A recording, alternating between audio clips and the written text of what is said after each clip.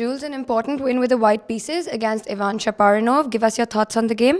Well, I think the game went pretty straight. I mean, from the beginning, the opening went very well, and then I put pressure on him, and I didn't let it go.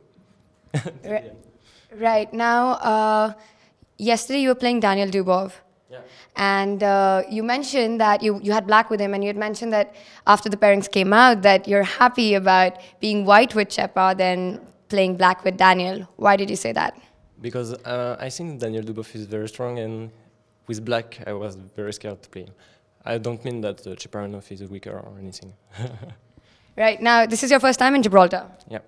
And you've been a part of all the events that we've had here. You played in the Battle of the Sexes. You played in the Blitz last night.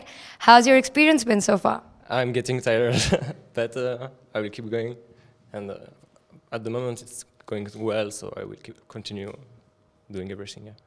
Are you happy with the quality of your play so far? I think it's my first good game of the tournament. I mean, I'm not. I drew against Dubov, I drew against Saric, but I was worse and I was fighting for a draw.